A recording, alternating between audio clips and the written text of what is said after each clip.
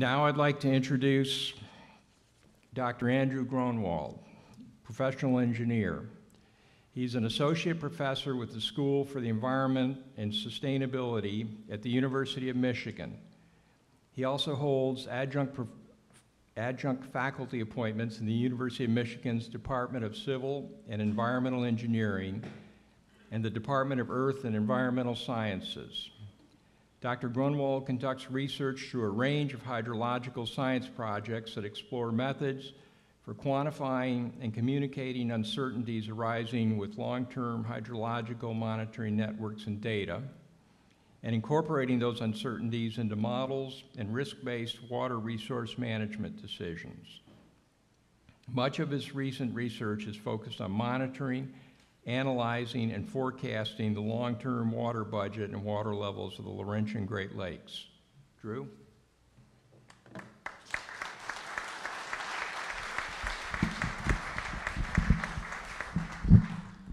John, thanks for the introduction, and thanks everyone for being here. It's a real pleasure and an honor to be invited by Save the River and to be here with all of you this evening.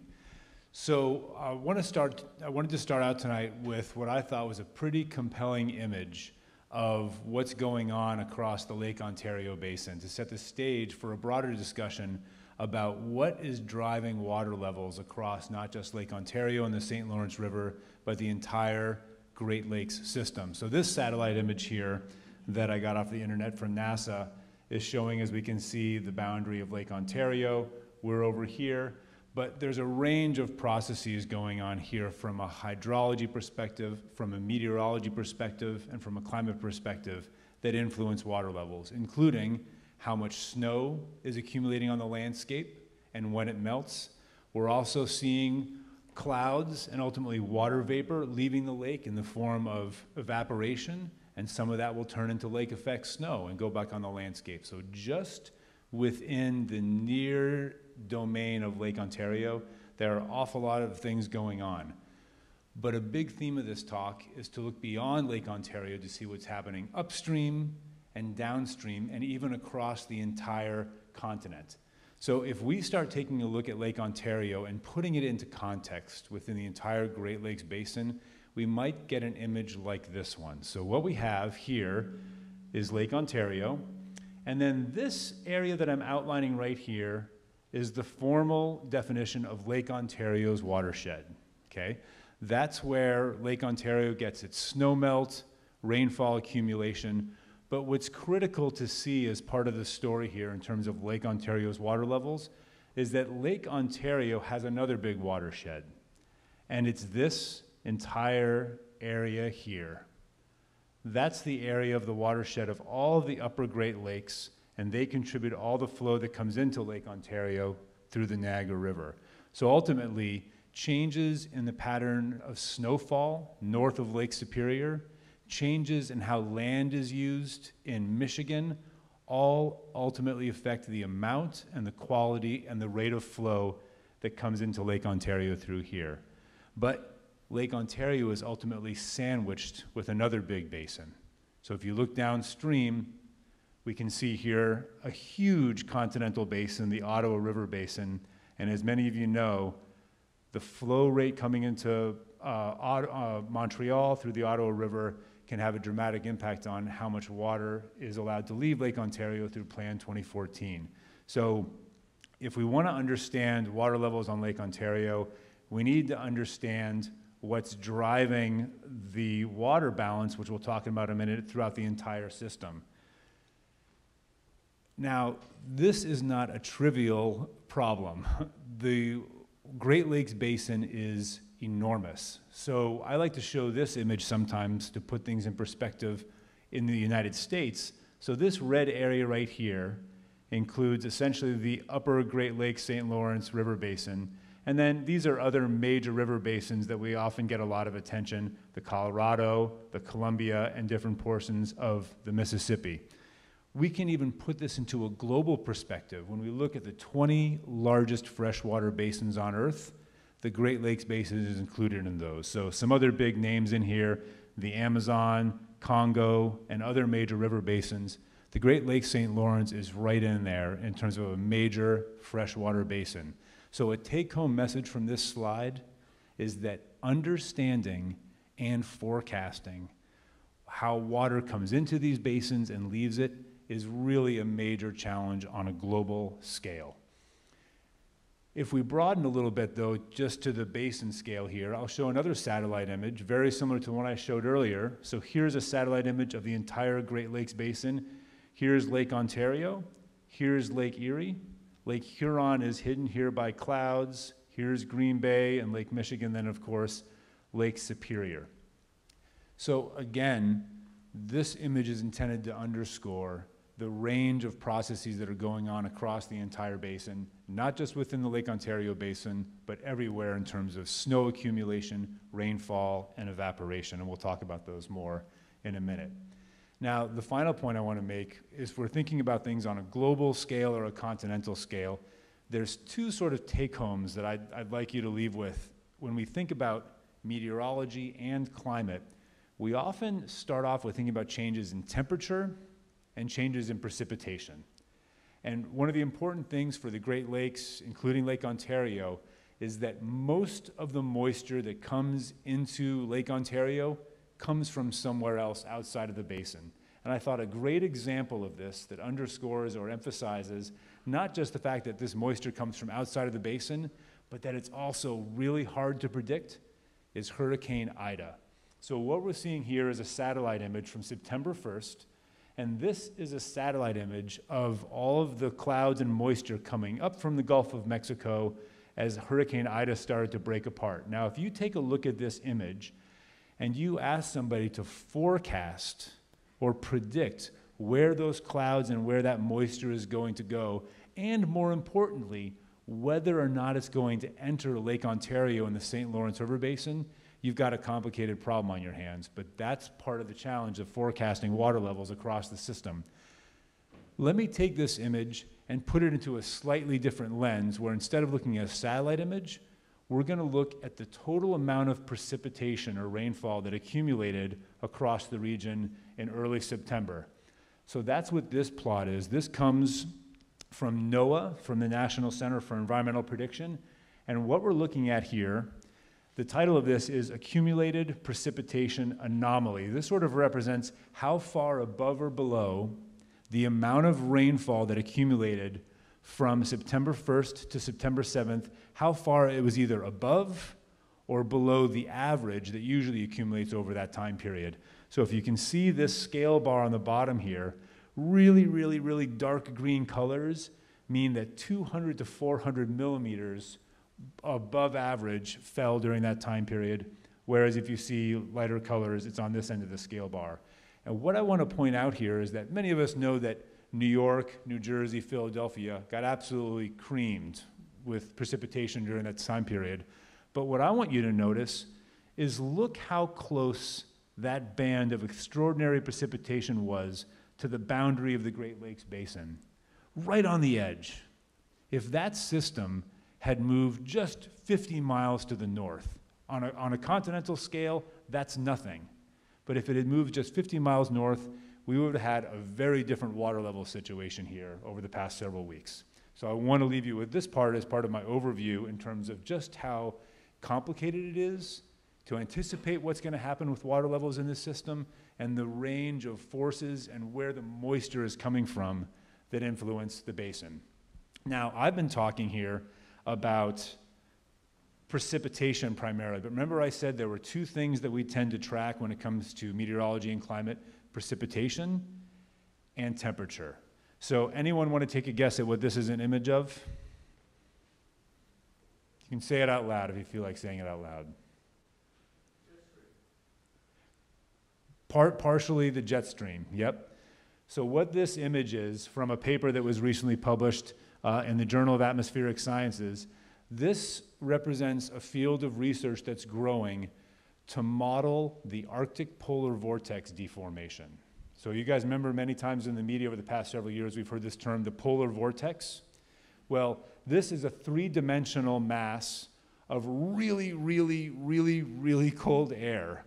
And it's usually contained by the jet stream, when the jet stream rotates around here and is relatively stable, that air mass stays pretty contained.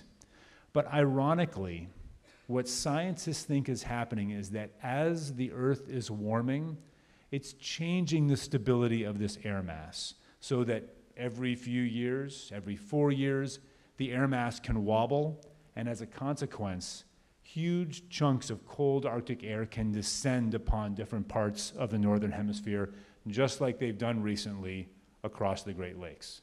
So we can have big fluxes of moisture and rain coming from the Gulf of Mexico or the Atlantic Ocean. They might hit the Great Lakes, they might not. We can have big masses of cold Arctic air that stop or slow down evaporation in the Great Lakes, and those can happen every 2 to 3 years, but almost impossible to predict. So with that, I'm done, and we can go on. I'm just kidding, John. We're not. So I wanted to give you those slides to give you some broad context, but now let's dive into some of the details here. So the title of my talk tonight is The Ups and Downs of Great Lakes Water Levels, and I want to dive a little bit more into what exactly makes up the Great Lakes water balance and what changes we've seen in the water balance components over time. So I want to start off with just a little bit more of an introduction into the Great Lakes and their magnitude. Then I want to talk about historical Great Lakes water levels, so we all have an understanding of how water levels have been changing over time. Third, I want to talk about what exactly the major components of the Great Lakes water balance are. And then I want to make a brief note about computer models that are used to predict weather and climate and the whole overall topic of forecasting, and then leave you with just a few final thoughts here. So to begin with, I would be remiss if I didn't thank you all again for being here, but also to thank my team at the University of Michigan. I'm very, very fortunate to have a group of postdoctorate fellows and graduate students and a cohort of undergraduate students who work in my group. And the data that you're going to see and the plots and the analysis would not be possible without their contribution. I also want to thank many of my colleagues. I worked for the National Oceanic and Atmospheric Administration for many years, and this slide shows many of my colleagues there. They're really outstanding scientists who do incredible, what I would call foundational work. They do it year after year. That's readily available to the public, and I need to pay tribute to their contribution to this as well. And finally, several of the organizations that fund my group's research, including the Army Corps of Engineers, United States Geological Survey, the Great Lakes Protection Fund, Michigan Department of Transportation, and the Council of Great Lakes Governors and Premiers. So we talked a little bit about the magnitude of the Great Lakes, and I want to show this slide to really quantify that. What this table is showing is a summary of the largest lakes on Earth ranked by surface area. So on the left-hand side here, we have the name of those large lakes. The second column is the country or the countries in which those lakes reside. Here we have surface area and volume. And I've highlighted the Great Lakes to put things into perspective. And some of you who have seen me talk before know some of the ways we try to present this. Here's the latest angle we take on the Great Lakes story. There are about 100 million lakes all across the Earth. And those lakes essentially are our surface water storage. Rivers are relatively transient. So if you just look at like the volume of water that's in lakes and rivers, the reality is that lakes hold the majority of the volume of water, which makes sense, right? So 100 million lakes on Earth. These 10 lakes hold 80% of all of that water. So let me just phrase that differently. 80% of all of the Earth's fresh, unfrozen surface water is in its 10 largest lakes.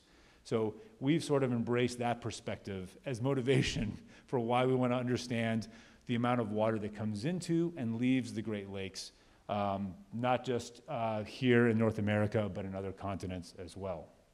So let's take a look at water level dynamics over the past several years so we can have some context for understanding the water balance. So we're very fortunate in the Great Lakes to have a series of water level monitoring stations. On the US side, they're maintained by NOAA, the National Oceanic Atmospheric Administration. On the Canadian side, they're maintained by the Canadian Hydrographic Service, and they look like this. There are these housing stations that have all types of cool instruments on them for measuring wind, for measuring humidity, air temperature. They transmit the information with an antenna, but not visible inside of this housing is a sump, is a well with a water level sensor inside. This one happens to be located in Mackinac City. If we draw a map of the location of all these water level gauging stations, we are spoiled. So a lot of the large lakes around the world that we study have no gauges or maybe one gauge, and they have to use satellite imagery to understand water level changes. Here on the Great Lakes, we have about 80 water level gauging stations around the Great Lakes. The blue ones that you see here are owned and maintained by United States federal agencies, primarily NOAA. On the Canadian side, the red ones are primarily owned and maintained by the Canadian federal government. You can see here, interestingly, I'll throw this in, the box right here with the X, those gauges that you see here, here, here, and here, those are what we call master gauges. They have been in place on the lakes since 1860, recording continuously. There really isn't any other freshwater system on Earth that I would argue has such a long and continuous record of the hydrologic system as we have here in the Great Lakes. So if we put that data together, we end up with a water level record that looks like this one. Now, I know it's a lot of information, but let's walk through it just a little bit so you can see what we have here. Down here along the bottom, I'm showing you the year. So we start over here at 1860, and we go all the way up to present. One of my students just updated this before I came here, so this is brand new. On the top row here, we have Lake Superior, along with its water levels here. These are reference to the International Great Lakes Datum of 1985. Lake Michigan and Lake Huron often combined as one lake, Lake Erie, and then here, of course, Lake Ontario. So a lot of interesting stories in here. We could spend several beers and a lot of hours looking at all the ups and downs, but the big message for this talk focuses a lot on the past 20 years, where in particular, if you're looking at the entire system, Lake Superior, Lake Michigan, Huron, and Lake Erie went through a period of incredible, what I will call, lack of variability. The water levels were incredibly stagnant, and in Lake Michigan and Lake Huron, you'll notice that they were consistently below average. Does everybody see that time period right there? The narrative across the upper Great Lakes during that period was that climate change is happening, temperatures are going up, and North America will be faced with a future of aridity and drought. And this was a mistake. For a lot of the country, that is the future that is down the road, but for the Great Lakes, it is not, and that was manifest starting in 2014, when water levels went on a record-setting surge across the entire Great Lakes. You can see it here in the upper Great Lakes, and of course in 2017 and 2019, Lake Ontario hit record highs. Just an extraordinary event. We'll talk a little bit later about what's been happening if we can squint really, really hard. And you know, I didn't even tell you what these dots are. I'm so sorry. The light blue dots are monthly average water levels, and the dark blue dots are annual average water levels. And then the red line that you see across here is the long-term average water level over this entire period. So if you squint really hard, you can see these blue dots right here, the last sort of the current annual average for each of the lakes, a little bit of a crash going on in terms of water levels across the entire Great Lakes system, not just here. We can zoom in a little bit closer. This is a plot of the exact same data that I took, but we just zoom in. So the time period here goes instead from 1990 up until 2020, but the same setup here, where the top row is Lake Superior, the next row is Lake Michigan Huron, the next row here is Lake Erie, and then down here is Lake Ontario. And all this does is allows us to take a little bit of a closer look at what happened over the past 20 to 30 years or so. Here, if you can see my pointer, are the peaks on Lake Ontario in 2017 and 2019. Here you can see this tremendous rise in water level on Lake Superior. Here a more gradual but still profound in rise on Lake Michigan Huron, and a rise on Lake Erie as well. We'll get back to this in a little bit. So one of the reasons we study water levels and do a lot of research is to combat images like this one. When water levels were low, this image was created in one of the Michigan news outlets called MLive, which was, it came out in around 2012, 2013 when water levels were low. And for those of you who can't quite make out what this is, here's Lake Michigan, the northern part of Lake Michigan, and then the artist who did this has replaced Lake Huron with a big drain, basically implying that water levels have gone down, but maybe we're not entirely sure why. It could be historical dredging operations, perhaps it's drinking water supplies, so we take this on as a challenge to make sure that we can account for all of the water that comes into and leaves the Great Lakes Basin. When water levels rose, some of our work appeared on the cover of this magazine, EOS, but it was in contrast to this water level decline. This is an image you might have seen before of water levels crashing over the sort of iconic bike path in the city of Chicago. So two very different stories going on. Let's take a look at what's been happening with what we call the water balance over this time period. And so to be really succinct, the water balance is a reflection of the amount of water coming into and leaving the Great Lakes Basin. Let's walk through what the water balance is for the Great Lakes so we have it down pat. It makes sense when we're looking at the water balance to break the Great Lakes up into individual watersheds. So here's Lake Superior and its watershed and the watershed for each of the other Great Lakes. I will, for the next few minutes, be combining Lake Michigan and Lake Huron into one big system. So what I have here is, I don't have all of my data on here yet. I'm going to walk you through it. But on the left-hand side, what I'm going to show you are what we call the three major water balance components within each of the lakes. And those are, first and foremost, runoff, which I'm going to show in a minute in green bars. That's all the water that comes into a lake from within its watershed, not from the big river coming in or the big river leaving, but just the rivers and streams that come into the watershed. The next major water balance component that I'm going to show here in blue is over lake precipitation. That's the amount of rain that falls directly on the surface of a lake. And I'm just going to pause for a second to point out that there aren't many freshwater systems in the world where you have to account for the water that falls directly on the water's surface. The Congo River doesn't have to worry about that. The Amazon River doesn't have to worry about that. Most of their water comes in over land into the river. But in the Great Lakes, we have to account for water that falls onto the lake. Third and finally, we have to account for water that is lost through evaporation off the lake surface. So those, if anybody asks you, what are the three major components of the water balance? Runoff, precipitation on the lake, and evaporation from the lake. Over on this side, I'm going to show you two other water balance components that we have to add into that. One that I'm going to show in green bars is the rate of water flow between each of the lakes. And I'm also going to show you water that is diverted either into or out of the Great Lakes Basin. Now, there are actually quite a few diversions of water into and out of the entire Great Lakes Basin, but there's two, I won't say major ones because they're not as big as we'll see in a moment, but two that are pretty well known. So let's walk through this here. So let's start with Lake Superior. So these bars right here, this green bar and blue bar and pink bar, represent the relative magnitudes of runoff, overlake precipitation, and overlake evaporation for Lake Superior.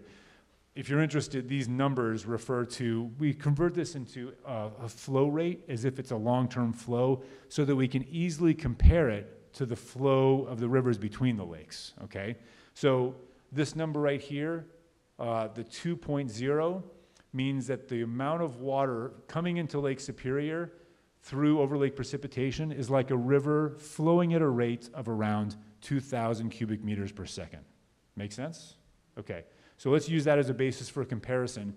That's what's happening with the water balance in Lake Superior. We can jump over here. This is the amount of water on average that leaves Lake Superior. So the flow in the St. Mary's River is about 2,200 cubic meters per second. We can go down to the next lake system. Oh, whoops. Sorry. I mentioned I'd added a diversion here.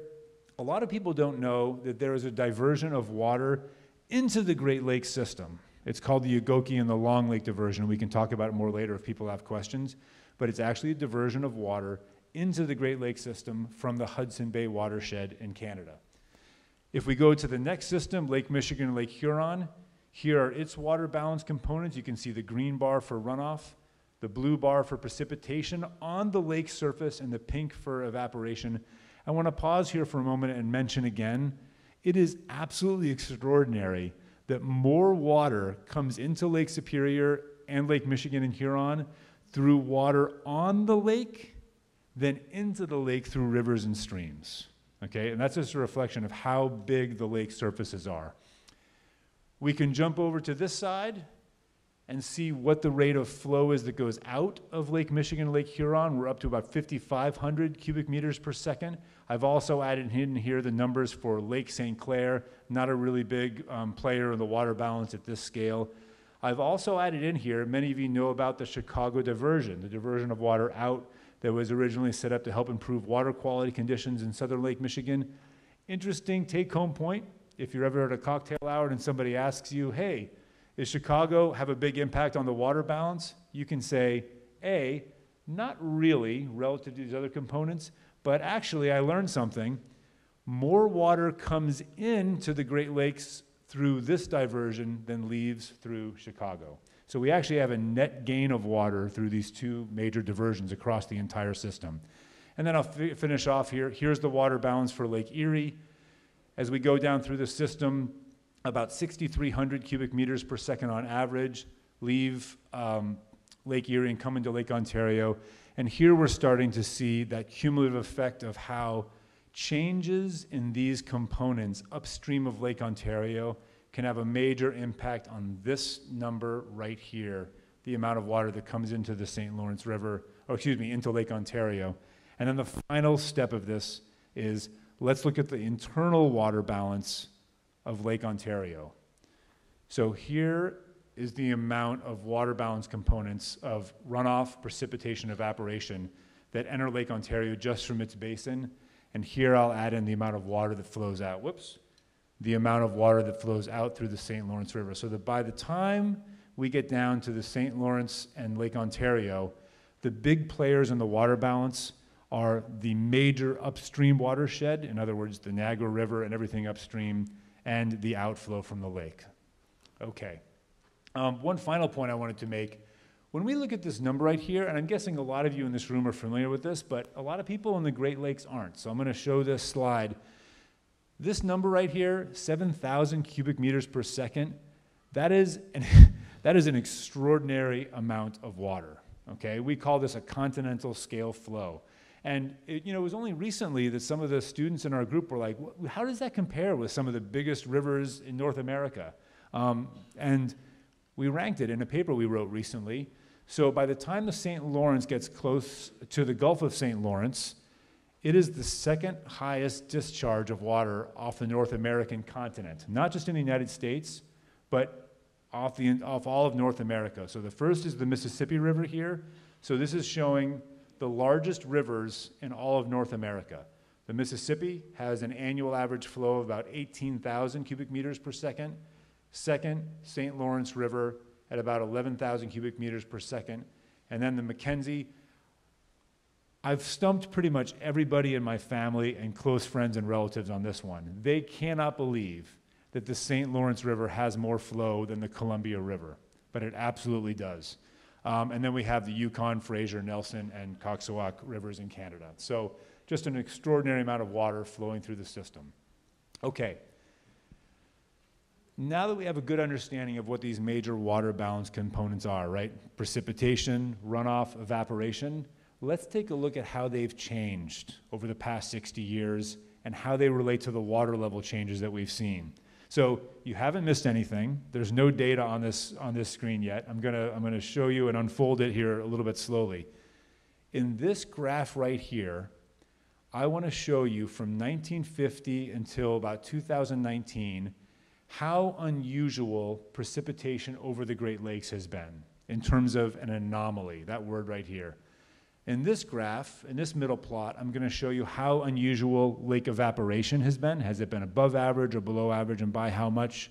And then finally, this term right here, my thumbs aren't small enough, they keep hitting the other one. This term right here is what I'm calling net lake moisture flux. So what I'm doing is I'm taking the amount of water that comes onto a lake through precipitation, and then I'm subtracting the amount of water lost from evaporation. So in other words, what's the net amount of water that came onto the lake? If precipitation and evaporation are unequal, the net amount of water is 0. If precipitation is a lot more, the net amount of water is positive. Make sense? Okay, let's take a look at what's been happening since 1950. So, the blue bars that you see are years where precipitation across the Great Lakes has been above average, and the orange bars below average. And this black line is sort of like a 10-year rolling average to give us an idea of some sort of trend over that time period. And so what we see is precipitation. Many of you who have either witnessed it or know about the low water levels in the 1960s, precipitation not changing too much through here, and then this rise from the mid-1900s until, and I'm stopping this plot intentionally, right around 2013. And the reason I'm doing that is, remember, one part of this story is that in 2013, most people were saying the future of the Great Lakes is declining water levels. Everything's about aridity and drought, and that's the future. So I'm stopping this time series intentionally right here for a moment, so you can just compare up until 2013. So that's the lake precipitation story up until then. Here's the lake evaporation story. So a little bit more variability than people might have expected, but this period right here of consistent above average evaporation starts right at 1998 and was really a big driver with those low water levels I showed you earlier. So remember I showed you Lake Superior, Lake Michigan, and Huron had persistent below average water levels? That coincides with this time period right here. And that stops, this graph stops right at around 2014. If we add those together, we get sort of the net amount of water over the lakes. And aside from this time period right here where we have a low net amount of water, there's nothing too profound. A little bit above, a little bit below, but nothing too dramatic. What I want to do next is add in the water balance components for the period from 2014 to 2020 to contrast with what we see here. You ready? First, let's take a look at what happened with lake precipitation from 2014 through 2020. 7 years of off-the-charts precipitation. By every account, it was the wettest decade in recorded history for Central North America. Where did that moisture come from? A lot of it came from Seattle, okay? A lot of it came from the Gulf of Mexico, and a lot of it came from the Atlantic Ocean. It was not easy to predict, but it is consistent with long-term climate projections, that the amount of moisture coming to the Great Lakes region is likely to continue going up and up. Next, let's look at lake evaporation. What was that phenomenon that we talked about earlier that happened first in 2014 that was in the news? The polar vortex. Cold Arctic air descended across the Great Lakes. The lakes froze, the lake temperatures went down, and evaporation slowed down. Here's the next few years. You might not be able to see it too clearly, but I have a gray background. Almost all of these years are below average evaporation. So what happens if we add together really, really high above average precipitation with below average water loss through evaporation? We get a net amount of water across the Great Lakes that is a little bit unprecedented in our record right here. So that's what I'm talking with these green bars right here. These are sort of the summation of this amount of precipitation minus this evaporation, which is pretty low, and we end up with a really good explanation for why water levels surged during that time period. So that is a look at the water balance going back to 1950, but what I want to finish off with is make things a little bit more contemporary, because I know that from October of 2020 through this summer, there was an awful lot of concern in Lake Ontario and across the entire Great Lakes about where'd the water go? I mean, we were just concerned with record high water levels over the past few years, and then water levels plummeted. Later on when we do Q&A, we can talk a little bit more about Plan 2014, but right now I want to talk about the water balance, and in particular, changes in precipitation. So here's this entire time period. This sliver right here from October 2020 up until late spring, early summer is where I want to focus, and I want to show you something here to put things into perspective. This top plot right here is Lake Superior. So you can look at the monthly water levels on Lake Superior. You can see the decline here going back to average and then the spring rise. I want to point out to you, Lake Michigan and Lake Huron declining a lot here in the fall from October into the winter. But do you see this flat period right here on Lake Michigan Huron? Can you guys all see that? I asked my students, I said, can you take a look and see the last time that Lake Michigan Huron had a flat period in the spring? Never. For the first time in recorded history, Lake Michigan Huron did not have a spring rise. There was not enough snowpack, there wasn't much precipitation, and usually that spring rise, it just didn't happen, okay? And of course, on Lake Ontario here, we had this sort of odd cycling events where it took until July, right, for water levels to start coming up a little bit. So let's take a closer look at what happened here. So I'm gonna go back to November of 2020 and take a look at the national precipitation picture. So what this map is showing, this also comes from NOAA, from NCEP, the National Center for Environmental Prediction, and this is a little bit of a different plot than what I showed you earlier. These are rankings. So if you took every single year or every month of precipitation in the historical record and ranked them, and then compared this month with the historical record, that's what these numbers reflect. So sort of like a ranking in terms of percentiles. So what I want you to look at here is let's look at the Great Lakes Basin and just try to get a feel for whether or not precipitation across the basin as we scroll through these months was generally in the high percentiles, like wet, like up here, 80th, 70th. If it's white, that means it's about average, or if it's orange, red, and that means the precipitation was below average. So here we go. November of 2020, about average, maybe a little dry in Lake Ontario.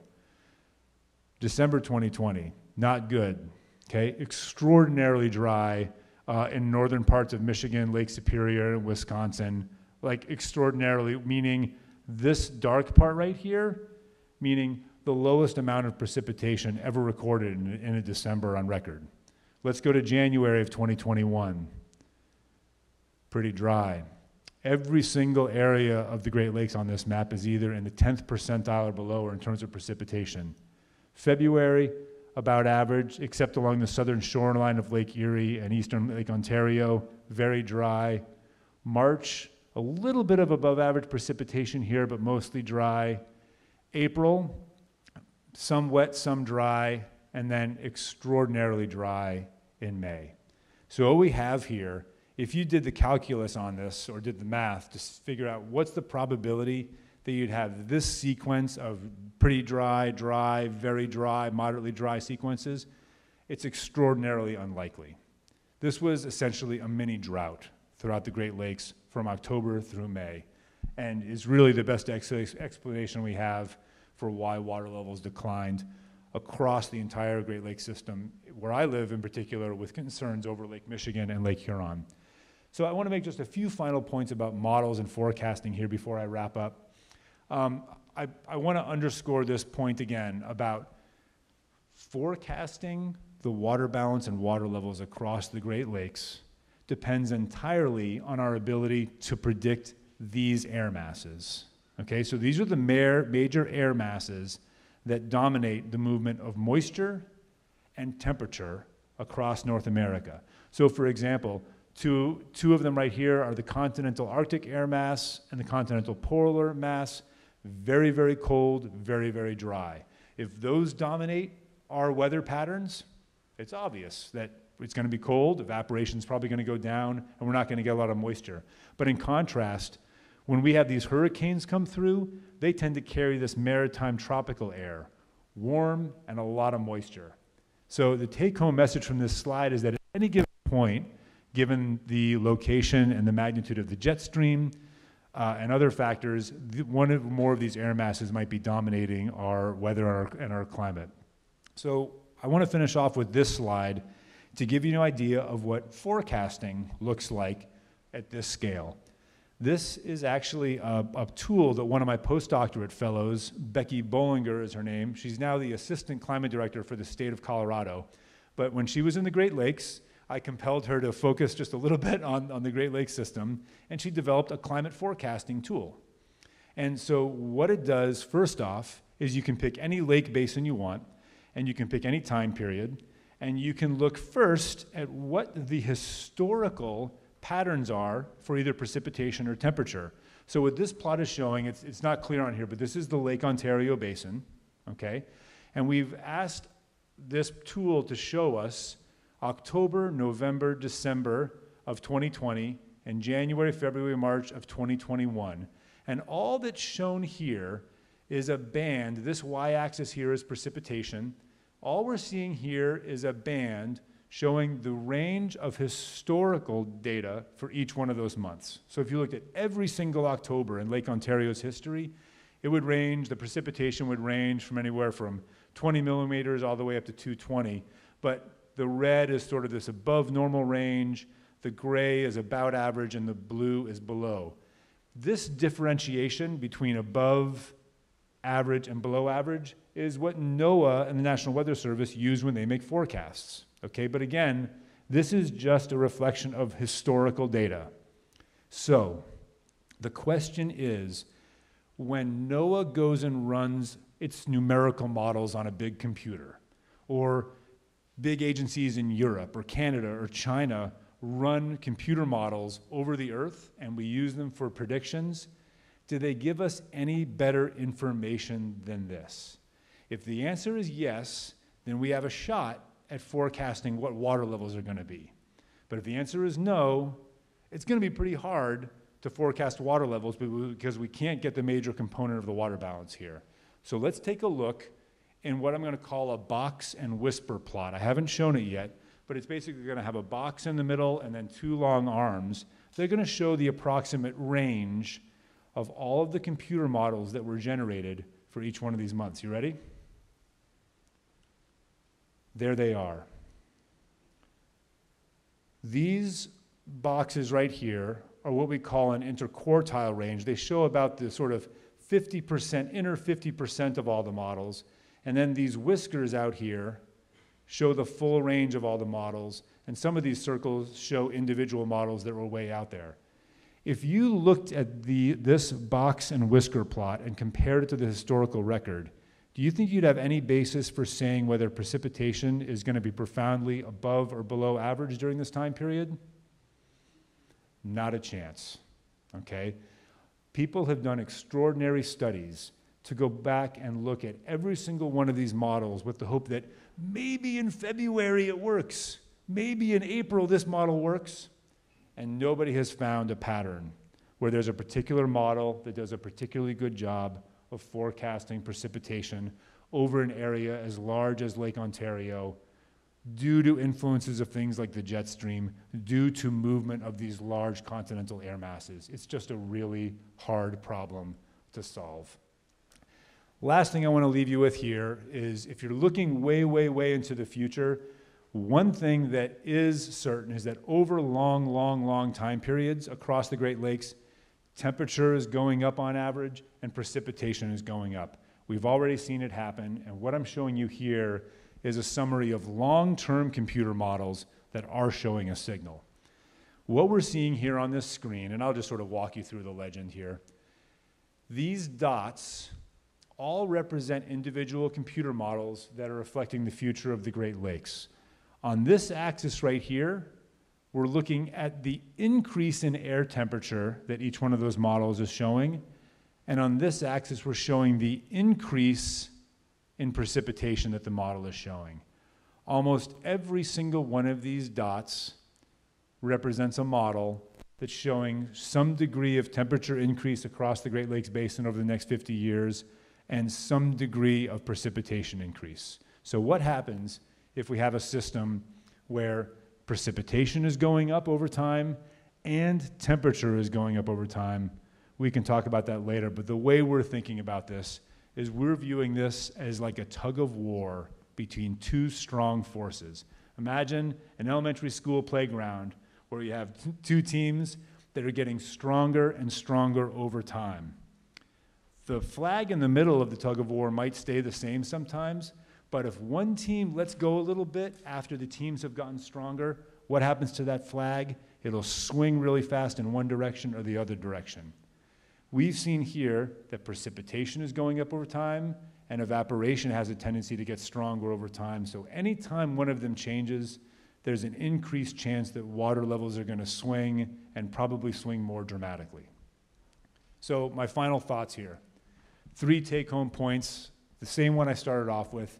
The Great Lakes really are this massive, complex hydrologic system, and that the air masses that change the temperature of our region and bring moisture to it are moving around the continent at this major scale, and all of that is really hard to predict, making it a big challenge to forecast water levels at a seasonal scale. I did a lot of reading during COVID, and I stumbled upon some books that I've read in the past, and there's 4 books that I'm gonna recommend if you're interested in reading more about the future of water across this country. A lot of you have probably read The Cadillac Desert. It's a classic about water in the West by Mark Reisner. The second book is a colleague of mine at Duke University named Martin Doyle. It has a lot in there about the Erie Canal and the St. Lawrence Seaway. It's called The Source, subtitled How Rivers Made America and How America Remade Its Rivers. Just an awesome perspective on how this country evolved in concert with shipping and the Army Corps of Engineers. Third book, I'm guessing I got thumbs up, Dan Egan, The Death and Life of the Great Lakes. Dan Egan, if you guys didn't see it, wrote an article for the New York Times several weeks ago that was the front page Sunday New York Times article about Lake Michigan and Chicago. And if you haven't had a chance to read it or see it online, it was off the charts. The graphics, and in particular, the story about the connection between Lake Michigan and the Mississippi River Basin, right there at the locks in Chicago, is just fascinating. So Dan is doing some great work. And then finally, many of us have already talked about this today, The Great Lakes Water Wars by Peter Annan. So folks, thank you so much for listening. Thanks to those who helped secure the venue here at the Clayton Opera House. And of course, everyone from Save the River, thank you guys so much for hanging out and for talking. And in particular, Lindsay, thanks for helping coordinate a lot up until this point. John, thank you. And Rick, thanks very much. Thanks for the sponsors, and I'll leave you with this image as we shift over to Q&A. So thanks again.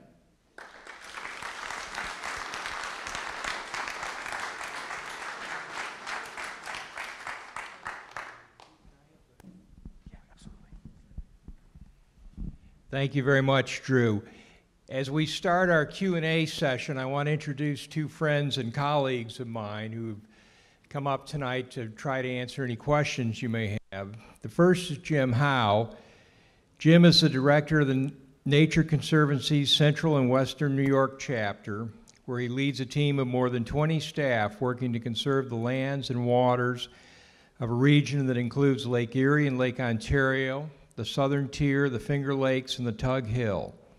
The Nature Conservancy protects and restores land and water and seeks to transform the way the world meets its needs for food, energy, and water. Jim is one of 18 people appointed by the IJC to the public advisory group that is undertaking a review of Plan 2014's performance during high water conditions. Before joining the Nature Conservancy, Jim worked at the Sonoran Institute in Tucson, Arizona, and as a journalist covering state and federal environmental and land use policy in Washington, D.C. He is co-author of the book, Balancing Nature and Commerce in Gateway Communities, a how-to guide designed to help communities preserve their quality of life in the face of growth and development pressures. Jim's a graduate of Cornell University's Department of Natural Resources and holds a master's degree in public policy from the University of Michigan. So this is Jim Howe. Thank you, John. Nice to hear. Another person that doesn't need much introduction to any of you in the room is Tom Brown. Tom's professional background is in the field of environmental sciences. He was a former captain in the United States Army. He holds a graduate degree in environmental science from the College of Environmental Science and Forestry at Syracuse University, where he served for a number of years as adjunct professor. He is currently a career retired regional director with New York State Department of Environmental Conservation. During his extended career with New York State, he represented the state on a number of Great Lakes interstate boards and commissions, including the IJC's Lake Ontario St. Lawrence River Board, where he continues to serve as one of the 6 binational voting board members. In his earlier role with the IJC, Mr. Brown was one of the drafters of the plan of study leading to the completion of the current revised Lake Ontario St. Lawrence Regulation Plan 2014. A considerable component of Mr. Brown's research and environmental studies, including field work, concentrated in the area of coastal wetlands productivity and preservation. Tom, I know you've got a couple of comments to make before we start the Q&A. Thank you, John. Good evening, and it's a pleasure to be here with you once again. And before I sit down to work with my colleagues over here on questions and answers, there are a couple of remarks that I wanted to make. I think my first one is, given my role with the Regulation Board, Drew, can you stick around for another couple years and accompany me on a lot of these public meetings? I'd be lovely to have you with me. Just a couple of points I want to start with, and I think that the questions and answers will probably follow some of the points I want to make with you, but I want to make sure that before I left here this evening that I had a chance to just stress 2 or 3 points that I think it's important that we all keep in mind. And the first point is the Great Lakes are too big and powerful to be controlled by any one limited outlet on the St. Lawrence River. The ability to control water levels within the natural system is in the realm of centimeters and inches for us, not meters and feet. Furthermore, there is no control in the amount of water coming into Lake Ontario from the upper Great Lakes.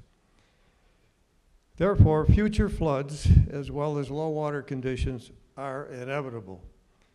And we need to be better prepared for these events when they occur. And the last word that I would, you've heard me talk about them in the past, but it's our coastal wetlands. And I would not want to leave here today without saying that the health and survival of the Great Lakes is dependent on the preservation of our coastal wetlands. And as of now, 60% of those coastal wetlands have already been lost. Wetlands are the most productive ecosystems on Earth and are an important provision of the current Regulation Plan 2014. So with that, thanks for sticking with me on those initial comments, and I'd be glad to try and answer any questions that you may have, question and answer. Thank you.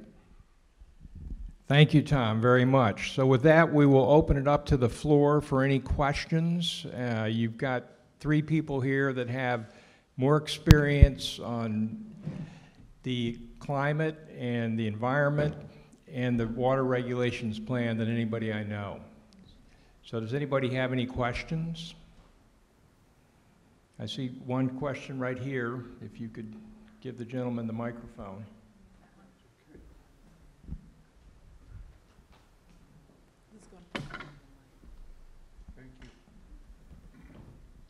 So I want to run out and buy a palm tree. Things are going to get wet and humid. What's the biggest driver for evaporation? Yeah, sure, thanks. So yeah, the question was, what's the biggest driver of evaporation? So there's several ways we could answer that, but the easiest one has to do with changes in the humidity of the air, the water content of the air, and temperature and wind. So those are the 3 factors. So typically what will drive evaporation is cold, dry air moving over relatively warm water, to put it really simply. So in the Great Lakes system, the biggest drivers of evaporation are the late fall, when the lakes still have a relatively large amount of heat, but the air is extraordinarily cold and dry. So that's sort of the simple version of the answer. Cold, dry air, relatively warm water are the big drivers, but there are a lot of other factors, including changes in ice cover, But that's the simplest answer I can give you. I saw some other questions back in here. One gentleman back there.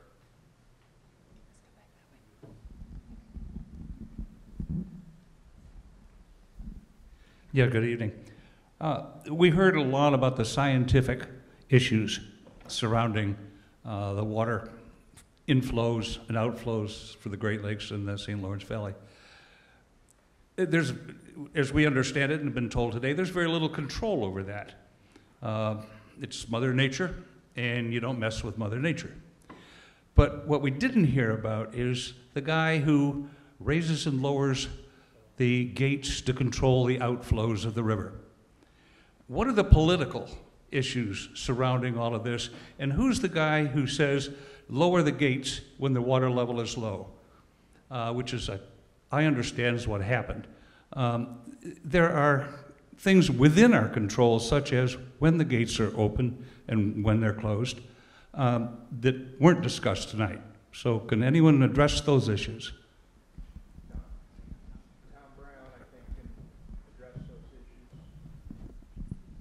Again, I would hark back to the point I tried to make earlier, that the outflow control is extremely limited. And when releases or holdbacks are put in place, they don't have much influence over dramatic levels change. As I mentioned, we don't control, and we have no capacity control to control to the level of feet and meters. The best outlet limit we have falls within really a few inches or centimeters. So the efforts to raise and lower the lake through the limited controls that are in place on the St. Lawrence is extremely limited, and will never come close to moving enough water in a short period of time to satisfy public interest of having it dramatically come up or down. It really is a result of the incapacity, the amount of water coming in, as I tried to say earlier, and the limited opportunity to get it out. On top of that, you heard Drew mention the huge volume of flow in the St. Lawrence River way overtops what little changes we can make in it. So most of the time, our influence over any significant change is impossible when you have drought conditions or you have extremely wet conditions. It's just an inadequate system to handle all that amount of water. And therefore, the only answer to this, from our view, is that we've got to accept the fact that during wet periods or extremely dry periods, the only solution we can look to is resiliency measures along the shorelines. And I think until everyone understands how limited the capacity for anybody to make a dramatic change to a water level on the lake or the river is extremely limited to inches and centimeters. That's what it comes down to. So it's never going to be possible to achieve the kind of dramatic changes many would like to see during drought conditions or flood conditions. And it's a question that can only be resolved by finding a way to make our shorelines more resilient to these highs and lows that are inevitable. That's the best answer I can give you. We just don't have the ability to move any significant amounts of water up or down when you have extreme conditions of wet or dry. Yeah, I'll pick up this mic. Yeah, I just, you know, I think there's a perception sometimes too. Can you all hear me with this? Yeah, that there is a person that's making these decisions on a daily basis. And actually, the new operating plan for the lake and river, Plan 2014, operates by a series of algorithms, so it's a computer model. Only when the lake hits extreme levels, the lake and river hit extreme levels, high or low, does the board actually start to make decisions about what to do. And I also want to point out, you saw Drew's graphs today. I mean, if the IJC could have picked a worse time to adopt a new operating plan, I can't imagine when it would be. I mean, you saw the precipitation spiking. So, of course, I think if you're living along the shoreline of the lake and river, you think there's a new plan, my property is flooding. But actually, it's really, whatever plan was in place, we would have seen the same level of flooding. And what I've been told by the IJC is that under extreme conditions, pretty much any operating plan operates the same way. It's only when the lake is at an average level where the IJC and the board really can have an influence on whether the lake goes a little high or a little low. Yeah, you want to pick up some more? Okay. Yeah, that's basically what I wanted to say is there really isn't someone opening and closing the gates of the river that used to operate under the previous plan, but the IJC tried to make this more of a rational, computerized model program that really looks to optimize benefits for all the users on the lake and river, including the environment for the first time. We can talk more about that. Jim, one of the things you said about the benefits of the plan that lays out these levels and flows over time periods. One of the examples would be right now, we've got a situation where there's an inch and a half of stored water on the lake that would normally be, it's a deviation resulting from changes that were made to the water levels through regulation in the spring when we were looking at much different situation projections of Lake Ontario levels. So right now, we decided the other day at a board meeting to actually hold that inch and a half deviation through to the second weekend in October for boat haul out. This is where the board can be beneficial to water users, especially boaters, because what this will allow us to do is keep the lake and, of course, the upper river, the lake includes the upper river, above the water control structure at Moses Saunders. So what the board was able to do and is able to do right now, at least hold a little bit more water on the lake and upper river for the rest of the boating season. A couple of inches may not sound a lot, but it is in some cases where people are looking at haul outs through to the latter part, the second weekend in October, when the major haul out would occur on Lake St. Lawrence, for example. And Lake St. Lawrence is much dramatically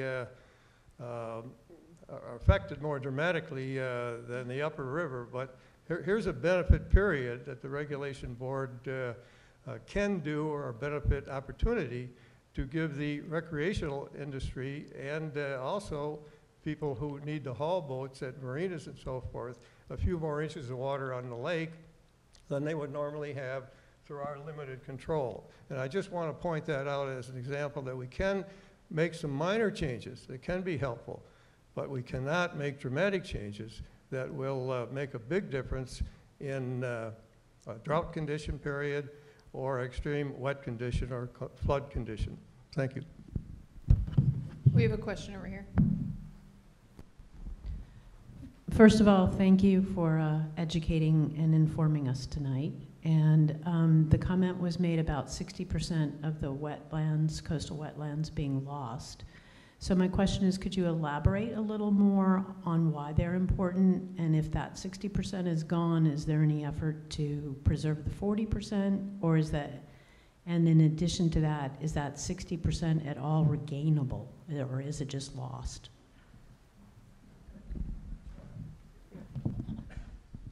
Thank you for that question.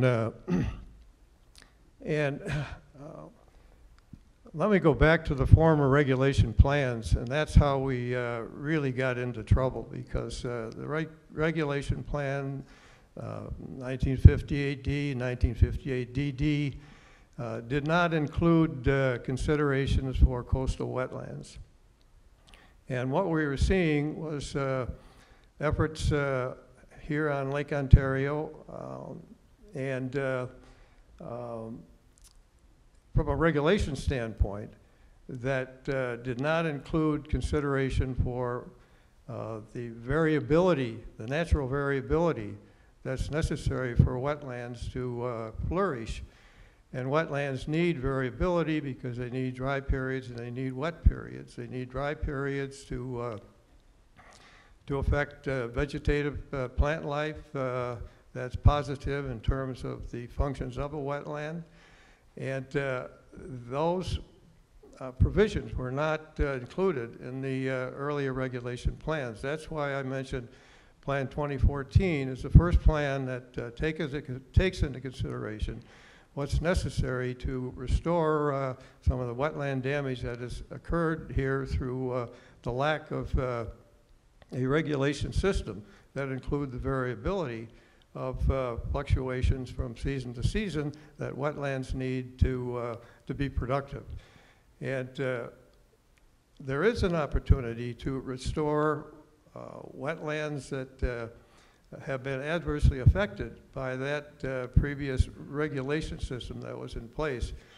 The other upper Great Lakes, who are also suffering wetland losses, they can't attribute that to any regulation plans. And in those cases, for the most part, wetland deterioration has resulted from man actions on the shorelines that have actually converted wetlands to industrial uses, have farmland encroached upon them. So actually in physical losses in the upper Great Lakes. And collectively, if you look across the whole system, the assessment is about 60% of the productivity has been lost. So the answer lies for us on Lake Ontario and the St. Lawrence River to benefit the extent we can under the new regulation plan and to ensure that there's not the encroachment on the wetlands that I referred to that has taken place in the past. So there is an opportunity to enhance and reduce and return the wetland resources in the coastal areas here in Ontario and the St. Lawrence relative to the new regulation plan. And then the answer with the upper Great Lakes states is to avoid further intrusions that convert wetlands to hardlands again and actually physically remove them from wetland habitat. And that's going to take a system of regulations and recognition of the importance of coastal wetlands that I think few people understand that they're really the basis of aquatic production that the entire open lake systems and river systems depend upon, because that's where really all of the generation of the early plant life and animal life that then equate to a healthy fish and wildlife utilization of the larger water area that they're associated with. Thank you. Tom, let me tag team on that with you really quickly. So you asked why are wetlands important? I think there's really three reasons. One is they store water during flooding events. During a high water event, water will enter a wetland. The wetland plants and vegetation will absorb that water and slowly release it back into the surrounding watershed. So they function like a sponge, so they can prevent flooding. Second, they're great for water quality because for the same reason, water enters a wetland, it slows down, the sediments drop out, and the plants in the wetland will uptake the nutrients and remove them from the water column. And then the third reason, as Tom mentioned, is the fish and wildlife benefits. Nearly every animal in the Great Lakes spends a portion of its life cycle in a wetland. And I think the number is almost 3/4 of fish in the Great Lakes spend a portion of their life cycle in wetlands. And then on the scale side, which I think is really interesting, there are about 64,000 acres of wetlands around Lake Ontario and in the St. Lawrence River. And the new plan, by providing a pulse of water at the right time And removing water, having drier periods occasionally, bringing back that variability. Plan 2014 starts to restore the wetlands around Lake Ontario. And that effort, the 64,000 acres, that's the single largest wetland restoration effort in North America outside of the Everglades. So pretty impressive. So my question almost sounds like it's like a segue from exactly what Tom was talking about, and it's the glass half full question. If we had in 17 and 19 historic high waters that increased the margin in the wetlands, carried those waterborne nutrients further away from the margin of the shore up onto what was, you know, green areas or weeded areas, and specifically in our basin, after a period of extreme high, and then we have an equal period of extreme low, after having all those waterborne nutrients then up on dry land, the next high that we have, isn't it reasonable to think that they'll be less impacted because of the ability of the wetlands to absorb more of that higher water? If the wetlands have increased their size, specifically I'm saying, like, say the head of Grindstone, Flynn's, that margin over 17 and 19, when it withdrew and now you have this dry period that exposed that previously underwater area, wouldn't that be a healthier wetland when the next round of high water comes, if we are in fact looking at a continuation of high over the long haul? Wouldn't there be a net gain from the two periods of high after this period of low? I guess if I'm following the reasoning, let me just say that we know from years and years of wetland science and studies of a healthy wetland versus a unhealthy wetland. The key to it is water fluctuation. There's no question about it. I think this refers to your question. You need both wet periods and dry periods for a coastal wetland to flourish. If it's too dry too long, it becomes invaded by, in our case, around the 60,000 acres of Lake Ontario, St. Lawrence, we've had dry periods that have allowed for the vegetation of a cattail known as typha, Typha glauca, that has taken over a lot of the coastal wetland that formerly had a mix of emergent and submergent vegetative types. And that's what you're looking for in a wetland. And the importance of the variation of water levels is to have periods of high water to help retard some of the vegetation that may be taking over that flourishes under high water. But you also need periods of low water for the what we call meadow marsh, which is a very productive marsh edge that has a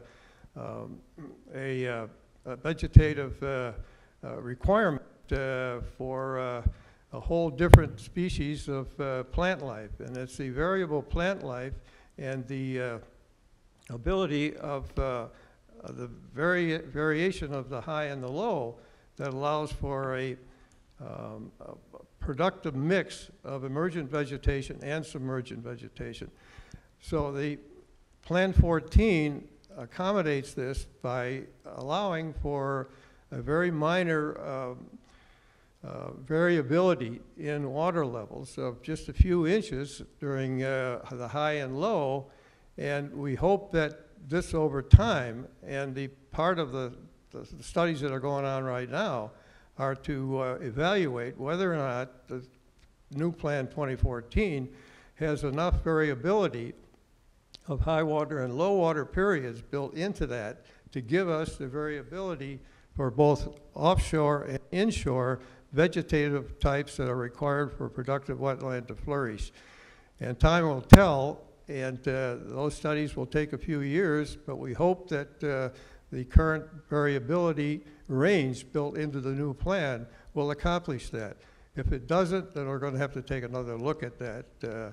But there seems to be a good opportunity for that to be successful, and only time will tell. But without that variation in water levels, then the entire coastal area will continue to deteriorate.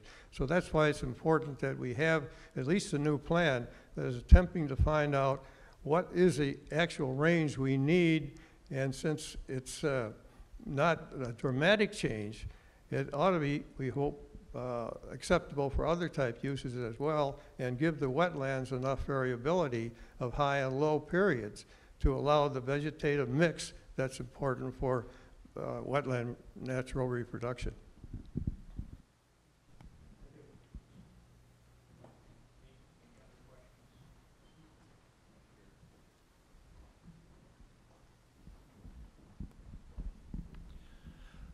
You may have implied the answer already in terms of present day, but when was the canal system and the gateway system on the St. Lawrence River built? And after that happened, was there any noticeable change in lake levels that was not attributed to weather and precipitation?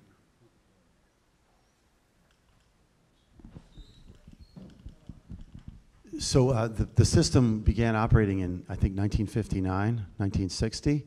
And Drew's going to bring up a slide here that really shows the stabilization of water levels based on the previous operating plan for the dam. So an operating plan is basically a system of rules designed: when do you hold back water, when do you release water. The previous plan, 1958 DD, I believe was called, did not really consider the environmental benefits or impacts to the lake and river. The new plan tries to accommodate the health of the river system and the health of the lake while still respecting all the other interests that depend on this system. Drew, do you want to speak to any of this fluctuation? Oh, yeah. Tom, do you want to add anything on that? No, Did we answer your question? Yeah, I think so, and I was particularly interested in Lake Ontario here. So is that flat level between about 1960 and present day, is that in part due to that system being Entirely, built? yeah. You know, if you look at this is called a hydrograph.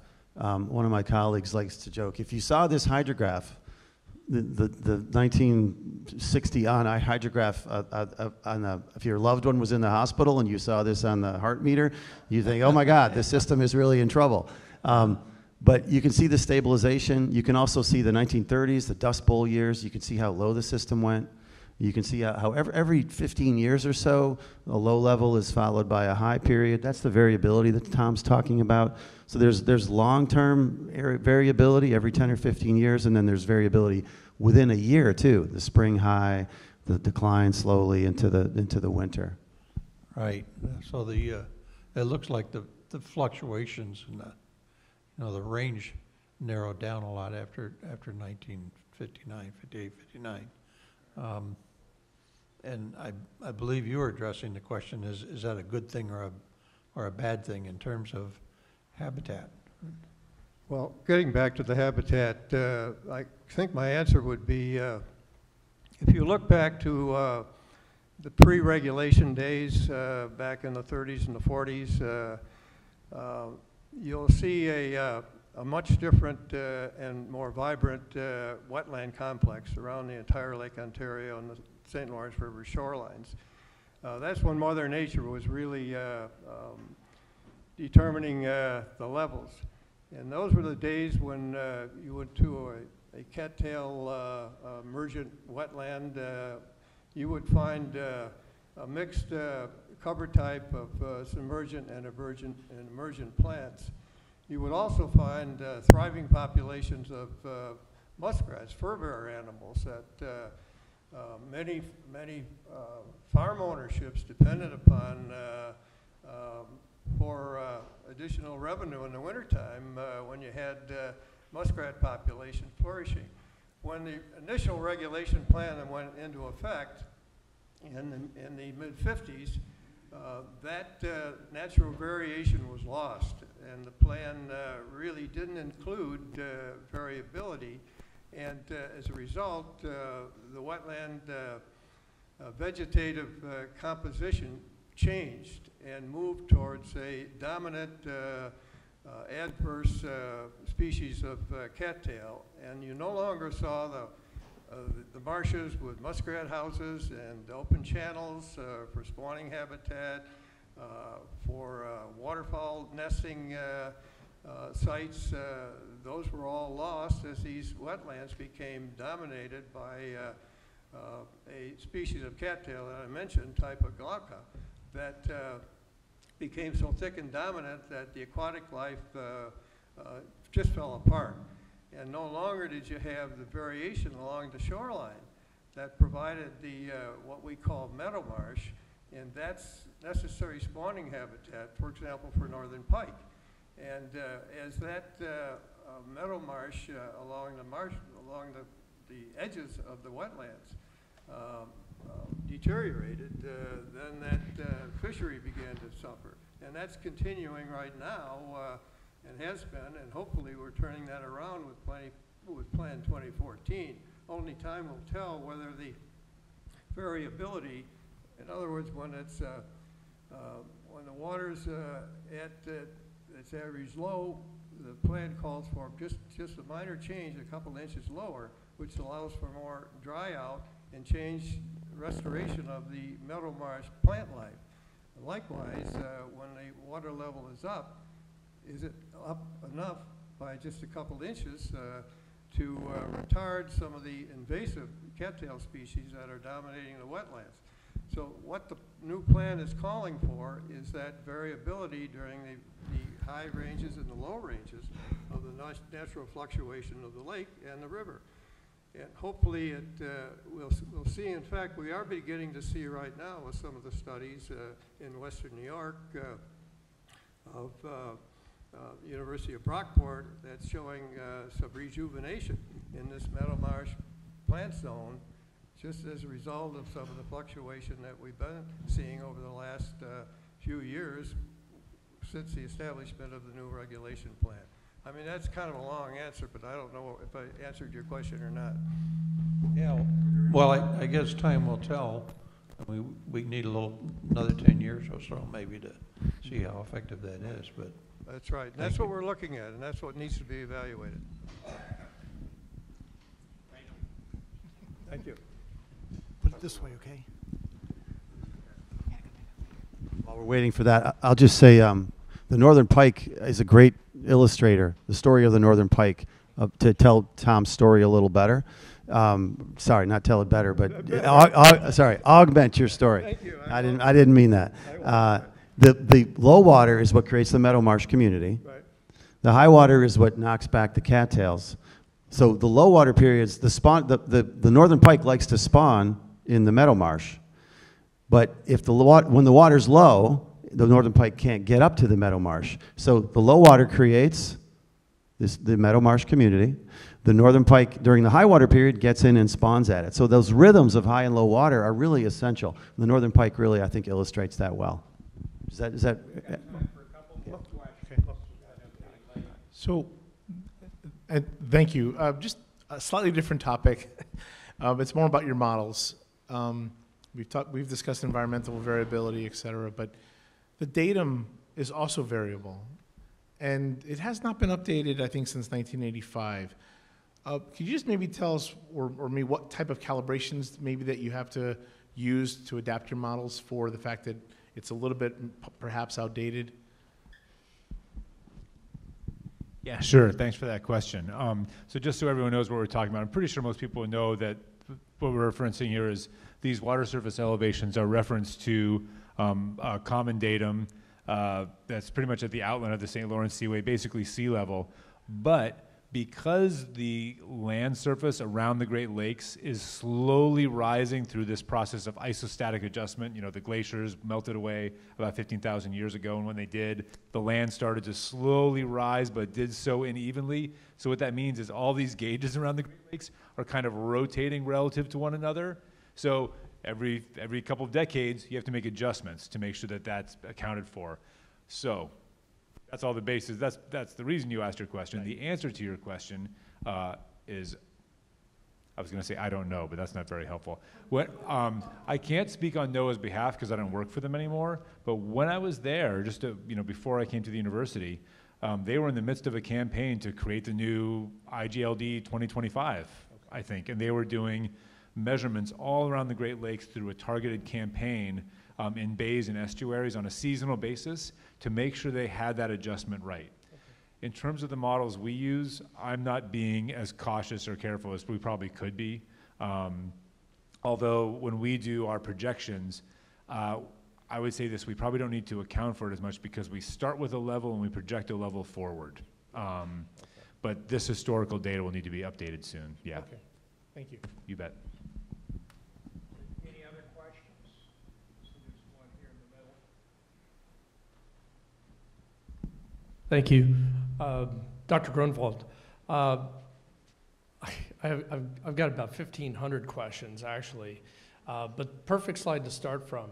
Notwithstanding the stabilization components, were you able to backtrack any of the transitional trends from the 1860s through 1960 to any other continental scale or global scale events, let's say?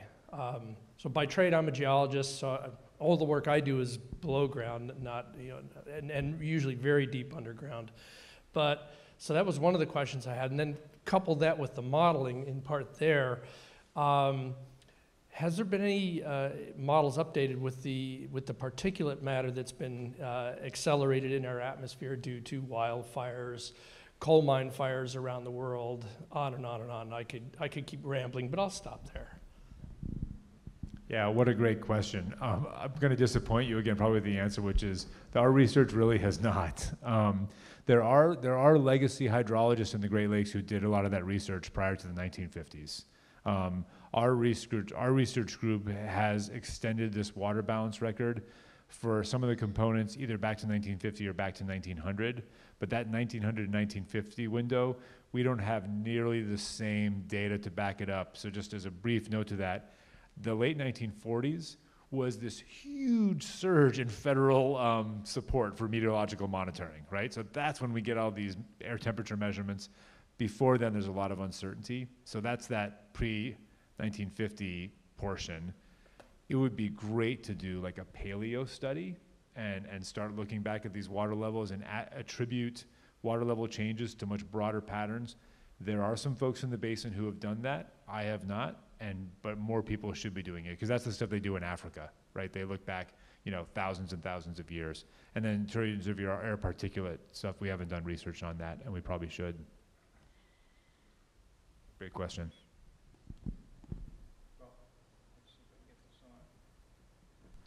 Nope.